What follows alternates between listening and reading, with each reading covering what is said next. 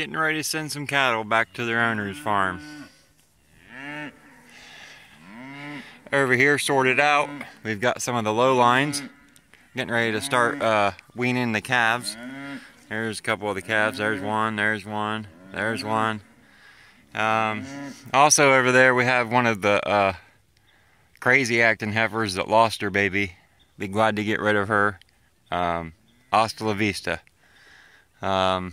There's a lot of bickering. Been a lot of bickering most of the night. Definitely all morning. And I know last night they were bickering a little bit. I actually had a couple of low lines over here on this side. A couple of their calves got in with them when I sorted them out. And when I went to kick the calves back out, I used poly wire to push the low lines to one side, calves to the other. Opened the gate, let the calves out, closed the gate. One of the low lines went under the poly wire and then pushed her way under the gate, damn near breaking the gate off of the post. Sounds like the trailer coming down the road now, so this will be it. We'll see you next spring, girls. Yep, you come back here and have your babies. Been a good summer with the low lines. I really like working them. They're very easy to work. Very, very, very docile cattle. Very noisy, but very docile. Okay, folks, we're back. Several hours later now. The low lines and the crazy number 13 are gone. Earlier when I was recording, I was down there where my ATV is, looking this way. So this is one of the holding pens here, and this is where the low line and 13 were overnight. And then this morning we took them through that gate, around, and got them on the trailer. So, like I said, the reason for doing this is we needed to start weaning the low line calves. A lot of them were they were to that age. They were born early in the year this year. Here's one of the low line calves here. There's been some balling since they've left, but not a whole lot. I don't see any more low lines in here. Let's walk out here. Now there's a low line.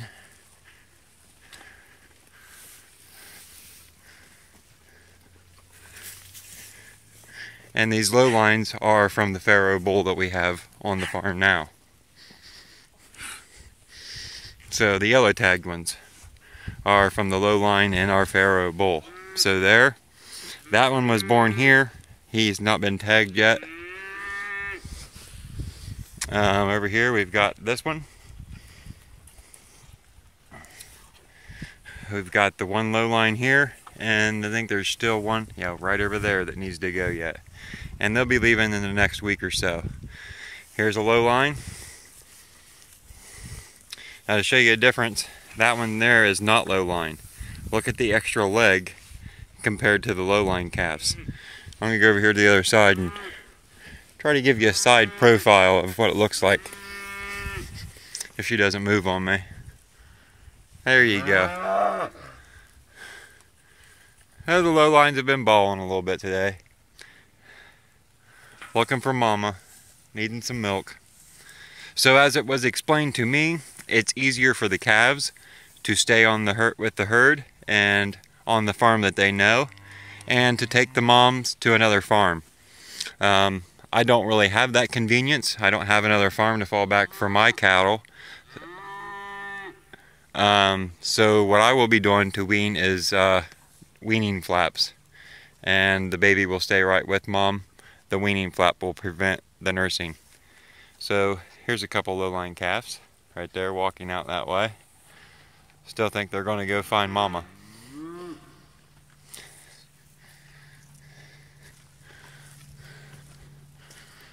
This field is real, or part of the pasture here is our sacrifice pasture.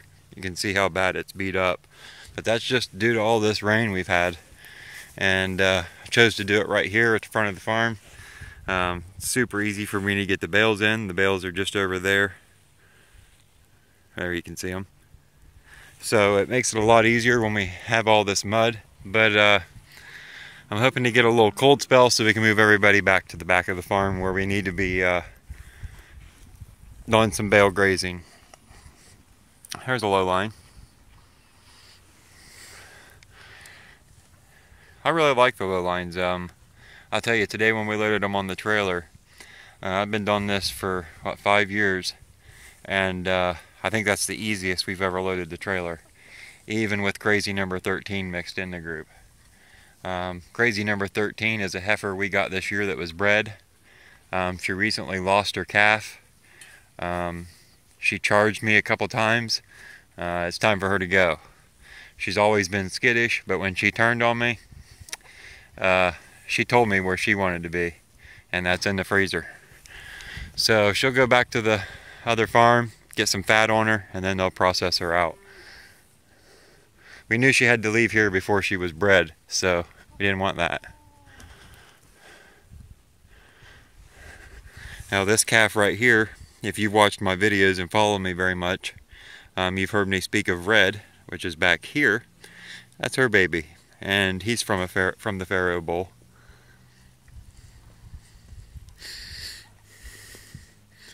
He's not low line.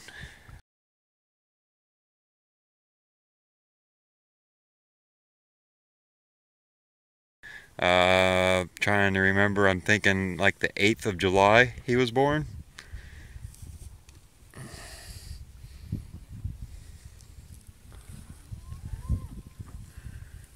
Good way to get size comparison here. Come up to the hay feeder. Look at these low lines. That's a calf right there. And I tell you, when her mom's right next to her, she's just as tall as her mom. All she needs to do is get fat. Anyway, just kind of wanted to give you a rundown on what it looks like now that everybody's left. Yeah, the balling's going to go right with it for a few days.